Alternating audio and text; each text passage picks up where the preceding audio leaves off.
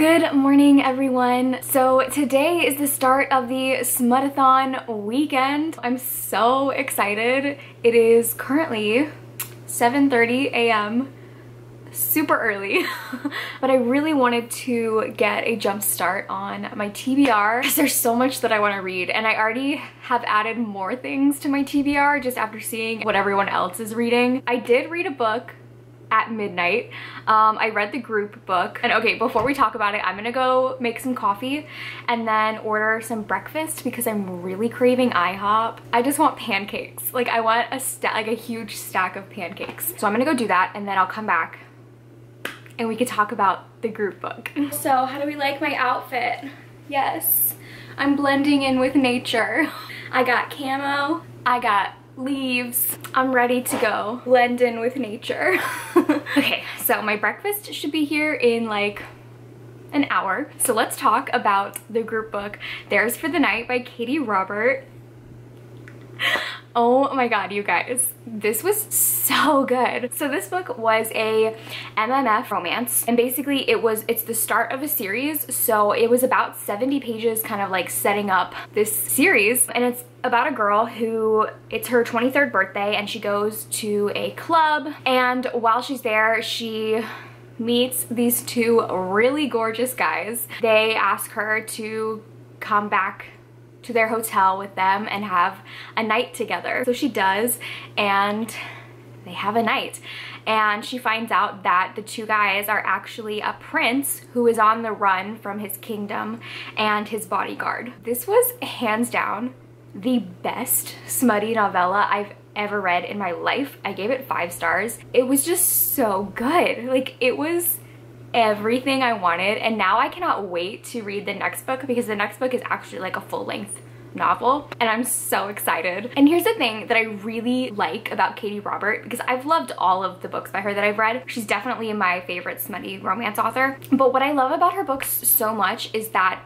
she actually like has a really good talent for writing sex scenes, and I feel like really good sex scenes are so it's like such an underappreciated talent. It's a skill, okay? It's hard. And I find that like a lot of times with sex scenes, they just don't make logical sense. One minute a character will be in like this one position, and then the next second they're in this other position, and it's like there's no actual way that they could have gone from A to B. Like, that's impossible. But Katie Robert, like, you're able to follow the movements, you know what I mean? Like, everything makes sense. I just feel like I know what all the characters are doing. I find that you can especially tell how good she is at it when she's writing threesome scenes, because those are even more difficult because you have even more people to work with. But yeah, this was so good. Great way to start off Smutathon. I'm really glad that we picked this as the group book, and I hope that everyone else is enjoying it. I also looked up who Katie Robert had like fan casted as the characters. Okay, and the guys, she had Cillian Murphy as the prince and Jai Courtney as the bodyguard. I'm just like, those are so perfect, and I was already like kind of picturing guys like that already, but now that it's like confirmed that that's what they look like. So yeah, that's what I read last night. Now I think I'm gonna read the shortest thing that was on my TBR before my breakfast comes. So I'm going to start The Babysitter by Jack Harbin. This is like 40 pages, and it's about a guy who is a babysitter, and he has a thing with the kid's dad who he's babysitting. So it's a male-male romance, and I am very excited. Also, I'm just now realizing I don't know if I've ever filmed in my bedroom before. Well, anyways, hello, this is my bedroom. Welcome. Okay, I'm gonna go read The Babysitter, and hopefully my breakfast comes soon because I am so hungry. Loki, hi. He's like, what the hell? You woke me up. Okay, so I finished The Babysitter by Jack Harbin, and I really liked it. It was short, but it was like short and sweet and got to the point and really good. It was probably one of the better male-male smutty romances that I've read, which just makes me even more excited to read more of his stuff. So yeah, like I said, it was about this guy who is babysitting for this family and the parents are getting separated. He's always like had a crush on the dad and he writes smutty romances, and he has a notebook where he writes them in, and he accidentally left the notebook at the dad's house, and the dad found it and read it and realized that one of the characters in the smutty romance he was writing was based on the dad, and so he like brought it up to the babysitter and was like really into it. So yeah, that was like the setup for it, and I really enjoyed it. I also liked how it ended because I find that a lot of times these shorter novellas, especially the ones that are like 40 pages that are really short, the endings are just so unrealistic, and like they always have to end with like, oh, we're in love and happily ever after and we're gonna get married. When it's a 40-50 page novella, I don't need that, okay? I just want some like steamy times. I don't care about happily ever after. So yeah, I really liked this. I think I'm gonna give it 4 stars. I think now I want to listen to an audiobook because I want to try to alternate between ebooks and audiobooks, and I think while I have my breakfast, I'm gonna listen to Hearts in Darkness, I think is what it's called. It's on Audible Escape, and it's about 2 people who get stuck in an elevator. So that should be fun. Oh my god. I just had one of the more embarrassing things of my life happen to me. So I opened my window this morning and I forgot that it was open. And so I started listening to the audiobook for Hearts in Darkness. And then the audiobook got to a sex scene and it was like real steamy. And then all of a sudden I just hear someone right outside go, whoa. Oh my god, I want to die of embarrassment. I don't even know what to say. Just hearing that, whoa. That's gonna be like imprinted in my mind forever. Okay, so I just finished Hearts in Darkness and I really enjoyed this. In my TBR, I mentioned that this is a book that came out a while ago, I think like 2012, and I've never heard of it, yet every single one of my Goodreads friends, it seems like, has read it and loved it. So I'm glad I finally discovered this book and read it because I really loved it. So this takes place in an elevator. So basically these 2 people go into an elevator and all of a sudden like the power goes out and the elevator stops, and they never actually saw each other, you know, because like when you go into an elevator you don't really like look at the people who are in the elevator, so they never really saw each other. So now they're in an elevator that's completely pitch dark. They can't see each other. And they start talking. The guy has severe claustrophobia because of some traumatic things that happened in his past. So she is like talking to him and trying to distract him. And while they're doing that, they just connect and then they start hooking up in the elevator in the pitch dark. Yeah, I really enjoyed this. I loved the element of them not knowing what each other looked like. I feel like that kind of added this extra layer to their chemistry where it wasn't just like, it wasn't physical attraction, it was an like emotional attraction that they had to each other, so it made it feel more romantic. It reminded me of, if you guys have seen that Robert Pattinson Dior commercial where he's in an elevator making out with a girl and it's like super steamy, that's what this book reminded me of. So yeah, I gave it 4 stars. There is a sequel to it, which I am excited to read because I think it's going to explore more of the couple's like actual relationship together, because this book took place, I think, over the course of one day. So I am excited to read that. I might listen to the audiobook tomorrow if I finish my TBR early, but we'll see. I think next, I've been holding off, okay? I've been holding off deviating from my TBR, but I cannot do it any longer. I'm sorry. So next, I'm gonna read Your Dad Will Do by Katie Robert. This is a book that she dropped a couple days ago. She'd been teasing it on her Instagram, and it just sounds like everything that I want. It's about a girl who finds or catches her fiance cheating on her. So in order to get revenge, she has sex with his dad. Yeah, it sounds really great, and like all of the teasers that Katie Robert was putting on her Instagram I just got very, very excited for it. I keep seeing a lot of people reading it, and I can't hold off any longer, okay? So that is what I'm gonna read. But honestly, so far, I've read 3 things and I've loved all of them. This is going so well. I just got a package in the mail. Ooh! I say it like I'm surprised and I didn't know this was coming. The book I got is Eidolon by Grace Draven. This is the sequel to Radiance, and I'm so excited to read these. You might be seeing these books pop up on my May TBR. Everyone has been telling me to read this since I read Phoenix Unbound, so I just decided to go ahead and order the second book because they're not too long, so I figured I would want to read them both at the same time. So yeah, I'm so excited for these. I cannot wait to read them. But basically these are fantasy romances that I've been told are like friends to lovers, arranged marriage. So that sounds super exciting. So I just finished Your Dad Will Do, and it was really good. I mean, I expected it to be great. At this point, I just expect that I'm gonna love everything by Katie Robert. But yeah, it was really good. It really reminded me of Birthday Girl by Penelope. It really reminded me of Birthday Girl by Penelope Douglas, except take out all the plot and have it just be the smutty scenes. If you're looking for another book like Birthday Girl, definitely pick this one up because, I mean, I don't know what else to say about it because it was like 99% sex scenes. What? Come here. Like, there was no plot. It was just sex scenes, which I'm cool with, but I don't really know what else to say about it. I gave it 4 stars.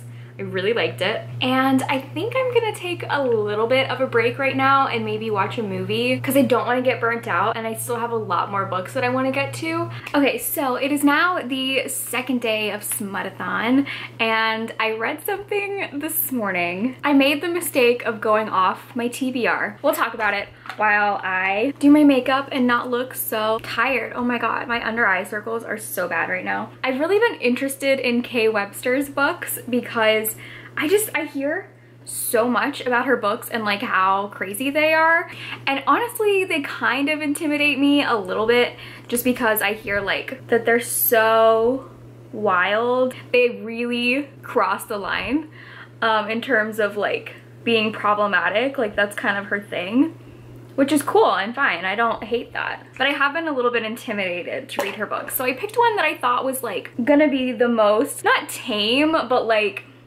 the easiest for me to read. So this was called Bad, Bad, Bad, which should have already been an indication of how I was gonna feel about it. So this was basically 2 different stories that connected and their age gaps. And here's the thing, I really, really like age gaps, but this was just so creepy. So basically, the first story is about this girl who, I can't remember if they ever said her age, but I'm pretty sure she was in high school because she mentioned being a cheerleader. So it starts with her and her father's best friend is coming to visit. He hasn't visited in like a year and he's like this really hot guy who she's always had a thing for, but like she's a kid. So he shows up and he's immediately like, oh my god, you've grown up. And within like 10 pages, he's taking her top off to see her new tattoo. I should have stopped because already I was kind of getting the creeps and he just seemed so like predatory and creepy. I don't know, I feel like when it comes to age gaps, first of all, they have to be both adults. And second, I need like the older person to show some sort of like conflict, you know? Like I need them to acknowledge the fact that there is an age gap and that there is a power imbalance. But this guy was like, ooh, you're like young and small and like he was really into the fact that she was young. So her father comes home. Her father is the sheriff and he comes home and the 3 of them decide to watch a movie. So they're in the living room and her and the dad's best friend are both sitting on the couch under a blanket.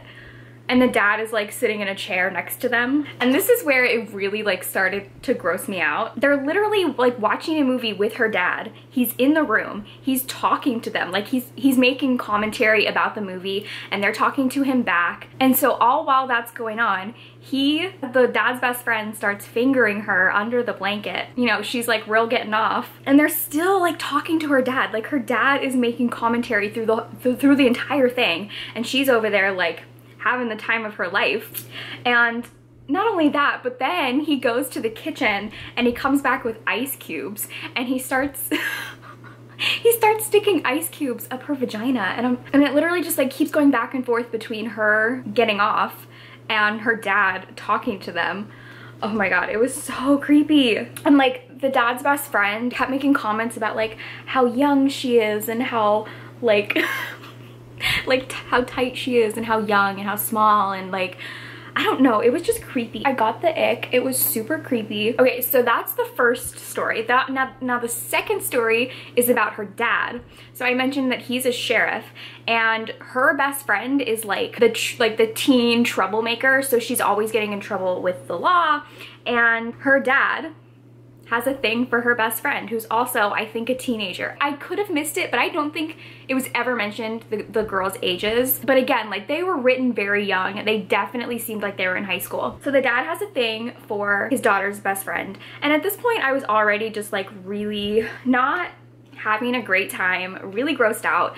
And these two, like the two older guys, they just seemed like such creeps. Like they weren't, I don't know, they just like, they were very into the fact that they were older and the girls were younger. I don't know, I did not like this. I ended up giving it 1 star, and it sucks because like I really love age gap, but age gap is the type of thing that if it's not done right for me, it could be the worst thing in the whole world. I'm not like totally opposed to reading more K. Webster books, but I think I definitely will be a little bit more cautious now, because I thought that this was a safe book to read. Like out of all of her books, I thought that this was one of the like safer ones that I might enjoy. So now I'm just like, oh my god, what am I gonna get myself into the next time I pick up one of her books? So I think now I'm going to start a book that I know that I will like, or at least hope that I will like, and that is gonna be the sequel to Praying for Rain. And this is called, I think it's called Fighting for Rain by B.B. Easton. I don't know why I'm trying to talk while I'm doing this. So these are post-apocalyptic romances. The first book I gave 5 stars, and it was one of my favorite romances that I read last year. And it follows these 2 people who basically have to team up together at the end of the world to survive, and they fell in love. And the first book ended on a cliffhanger, so I'm really excited to see like where it goes. I really liked the world, and the romance between the 2 main characters was so good. So I feel like this is gonna be a safe option in terms of like, I already know I like these characters and this world, and I like the writing. But also, side note, I've been seeing everyone, or most people, seem to be enjoying the group book, which I'm really excited about because I loved it, and I love Katie Robert, and I just want everyone to read her books and love them, even though they're like probably the most smutty, steamy books I've ever read in my life. So I've noticed that some people weren't expecting that, and they were like kind of shocked by how actually steamy her books are. Like she goes there. She really goes there. Okay, so I'm gonna go start Fighting for Rain, and then I will come back and update you guys with my thoughts when I'm done. It shouldn't take me too long because I think it's only about 200 pages. Okay, so I just finished Fighting for Rain, and today did not go as well as yesterday. I ended up giving it 3.5 stars. I think that it really suffered from second book syndrome. This is a trilogy, and just in general, I don't like trilogies. I don't think 3 books ever works, or it rarely works for me. Either it is too many books for the story that you're trying to tell, and so the second book ends up being like really stretched out, or it's not enough books and the last book like wraps up too quickly.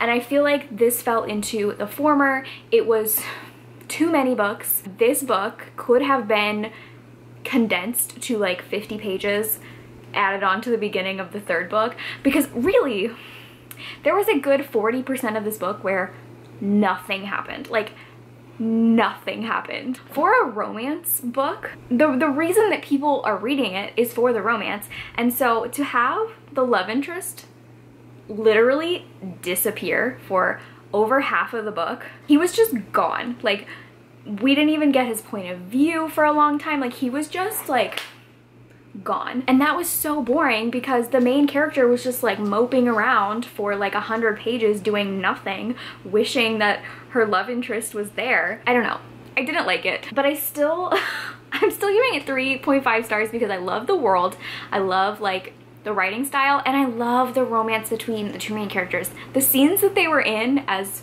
few as they were really, really great. I love their romance and their chemistry. It is like just super, they have a really strong emotional bond, and like it makes me feel a lot of things.